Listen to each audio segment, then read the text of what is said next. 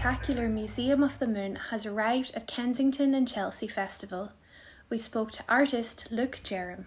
The reason I made this artwork was because I'm passionate about both the science of the moon and astronomy, but also I'm interested in the art of the moon as well. Humanity has been staring at the moon for 200,000 years. It's always been a destination for humanity, somewhere to aspire to visit one day. Before this decade is out, of landing a man on the moon and returning him safely to the earth. The artwork comes with a composition, a surround sound composition by a composer called Dan Jones, who I've worked with for many years. And he's won a BAFTA and a couple of Ivor Novello awards as well.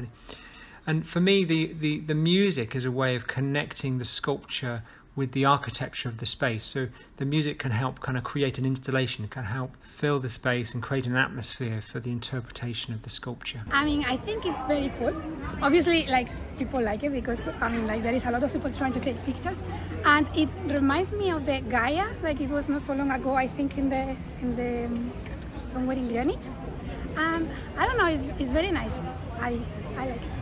We saw this artist, Gaia, in Salisbury in Bristol, and it was amazing. So I thought it'd be a really good idea to come down and see this. And it's really cool, especially with the live soundscape they did as well. Like, that was pretty amazing. Yeah, I just think it's really cool. I think it would look really good at night time when everything's lit up. We choose to go to the moon in this decade and do the other things, not because they are easy, but because they are hard. For more information, visit kcfestival.co.uk.